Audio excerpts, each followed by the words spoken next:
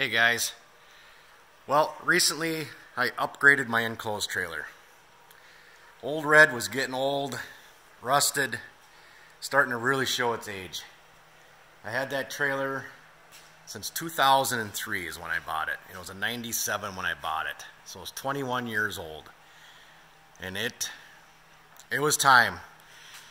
I only use an enclosed trailer just a couple times a year for our vintage snowmobile runs and for deer hunting.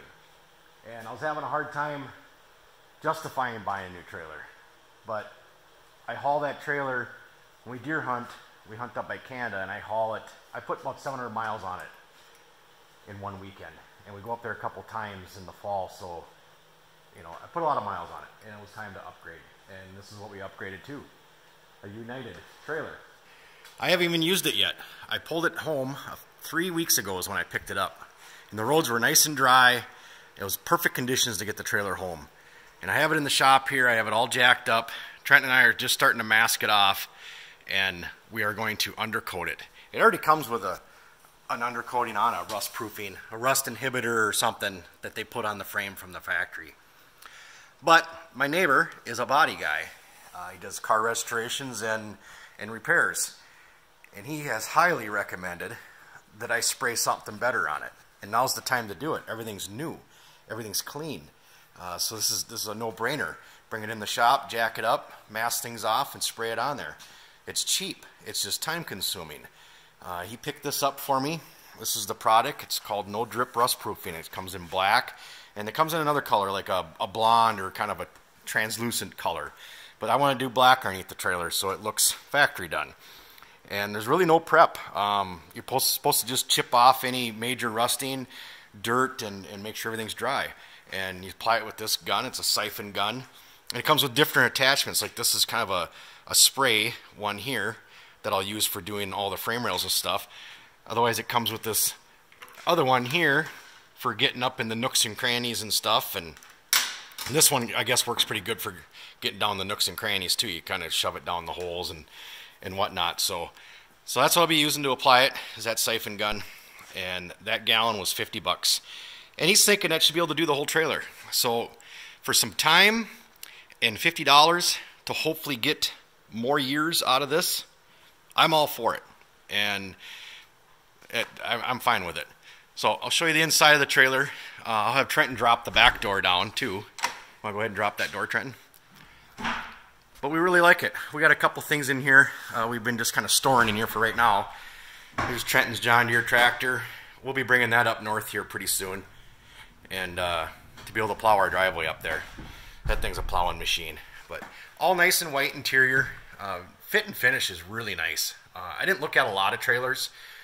This one just kind of, it just had everything I was kind of looking for. With the 5,200 pound axles, I can haul the hot rods in here.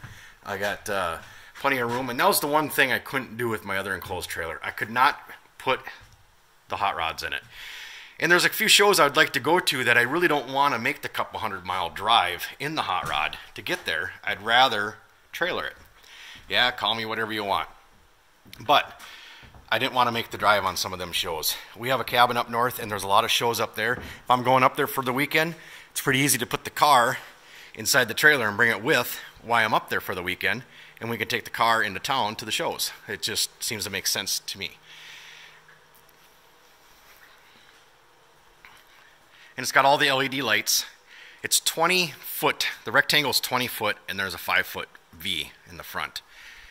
And also in the front, there is a drop-down door also, so you can drive snowmobiles in and out. That was another big plus. Our other trailer, we had to drag them out backwards all the time. And it sucked. Didn't like doing it. But that's what we had for a trailer, and that's what we did. That's what we used. This one also has a side door. The other one didn't have a side door. So there's a lot of pluses on this trailer from what we used to have. And this is going to be nice. We're really going to enjoy this trailer. It's going to make where we go snowmobiling and hauling the hot rods very nice. To be able to drive them in and out. And to be able to haul the car. That's a huge plus for me now. And I didn't go overly big. I would have liked to have bigger. But I've pulled some longer trailers too. And boy, you can really tell you got a big trailer behind you then. I wanted something kind of happy medium though, where we can haul 4 snowmobiles in, which we can get in here, and haul a car.